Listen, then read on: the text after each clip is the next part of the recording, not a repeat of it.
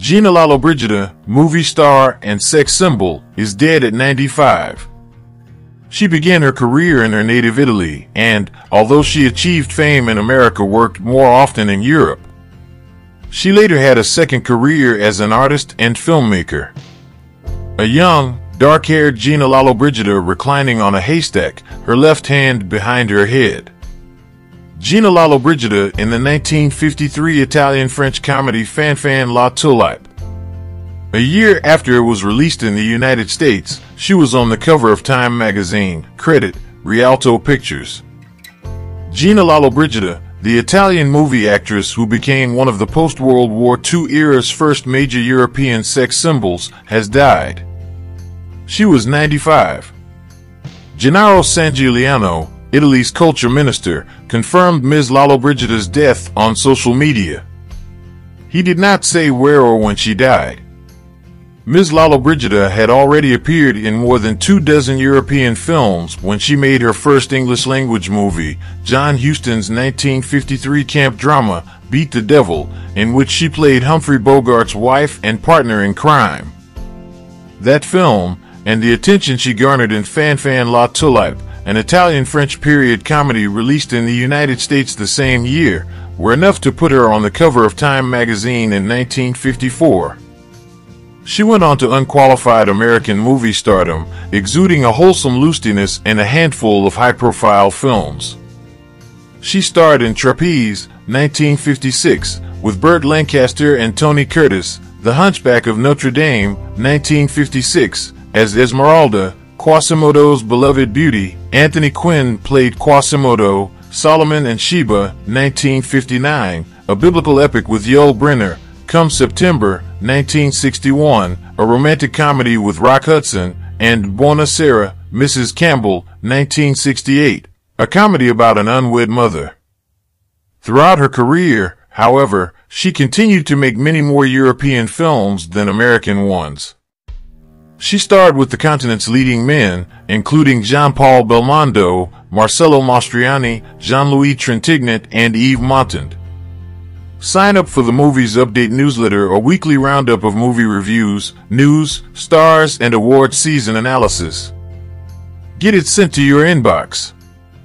A 1955 film, La Donna più bella del mondo, the most beautiful woman in the world, a term some in Hollywood came to use about Ms. Lollobrigida herself, released in the United States as Beautiful but Dangerous, brought Ms. Lollobrigida her first major acting award, the David di Donatello, Italy's equivalent of the Oscar. She won the Donatello twice more, for Venere Imperial, 1962, in a tie with Silvana Mangano, and for Buonasera, Mrs. Campbell, in a tie with Monica Vitti. Ms. Lollobrigida standing on a trapeze, flanked by Burt Lancaster and Tony Curtis. They all have one arm raised and are dressed in circus costumes. Ms. Lollobrigida with Burt Lancaster, left, and Tony Curtis in the 1956 film Trapeze. Credit, Associated Press. Ms. Lollobrigida was always considered more a sex symbol than a serious actress, at least by the American press, but she was also nominated for a BAFTA award as Best Foreign Actress in Pain, Amore e Fantasia, 1953. She received Golden Globe nominations for Buonasera, Mrs. Campbell in 1969, and for a recurring role on the primetime television soap Falcon Crest in 1985. After 2 decades in front of the camera, she embarked on a multifaceted second career as artist and filmmaker. She published her first book of photographs, Italia Mia, in 1973. Believe it or not, she takes good pictures and isn't just trading on her name, Jean Thornton of the New York Times wrote. She wrote, directed, and produced Retrato di Fidel, a documentary based on her exclusive interview with Fidel Castro, the communist leader of Cuba, which was shown at the 1975 Berlin Film Festival. She was also a sculptor, and an exhibition of 38 of her bronze pieces was presented at the Pushkin Museum in Moscow, among other venues, in 2003. Ms. Lollobrigida was awarded the French Legion of Honor in 1993. She ran unsuccessfully for the European Parliament in 1999. Gina Lollobrigida was born on July 4, 1927, in Subiaco, Italy, east of Rome.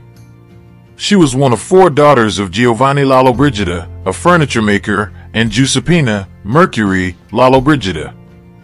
In her teens, she studied art. But after she was discovered by a movie director, Mario Costa, she began appearing in small roles in 1946. By 1949, she was a star, billed second in La Sposa non più attendere, The Bride Can't Wait. The next year, she appeared in Miss Italia. Inspired by her real-life experience, she had come in third in the 1947 Miss Italy pageant. The winner, Lucia Bose, and the first runner-up, Gianna Maria Canale, also went on to movie careers. A much older Ms. Lollobrigida, dressed in red and wearing earrings and a necklace, her chin resting on his left hand. She is not looking at the camera but seems to be staring into the distance. Ms. Lollobrigida in New York in 2010. After 2 decades in front of the camera, she embarked on a multifaceted second career as artist and filmmaker. Credit Keith Bedford for the New York Times. After her film career wound down in the early 1970s, Ms. Lollobrigida appeared on television in Europe and the United States, including the Falcon Crest episodes and an American television movie, Deceptions, 1985, in which she played an excitable Duchess entertaining in Venice. Her last feature film appearance was in XXL, 1997, a French comedy that also starred Gerard Depardieu, about a Jewish family in the garment trade. She married Milko Skafic, a Yugoslavian-born physician who became her manager in 1949. The couple separated in 1966 and divorced in 1971. Their son, Milko Jr., survives her, along with a grandson. In 2006, she announced plans to marry Javier Rigal y Raffles, a 45-year-old Spanish businessman. But she canceled the wedding less than 2 months later, reportedly because of overwhelming press attention. Ms. Lollobrigida broke a thigh bone in a fall last year and had surgery to repair it in September. She said she was able to walk again soon afterward. Ms. Lollobrigida was often outspoken in interviews. In 1969, she suggested that women pretended to be stupid in front of men. She claimed to have no beauty secrets and to do no exercise other than dancing, and to have no objections to being seen as a sex object and being told that she had a beautiful body. "Why should I be offended?" she said in a 1995 interview with the New York Times. "It's not an insult." Yet she had grown philosophical with age. "Success is something that goes up and down," she said in the same interview. "I was hungry, I was rich, the life changed again, and now I'm not rich, but I still have my mind." Finally, do not forget to subscribe to the channel and hit the like button. See you soon.